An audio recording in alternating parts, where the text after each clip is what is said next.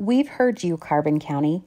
With the record-breaking amount of snow making it difficult for county personnel to prepare the softball fields for the 2023 season, Commissioner Tony Martinez, along with county fairgrounds and maintenance staff, have decided to take a somewhat unique approach to clearing and drying the fields.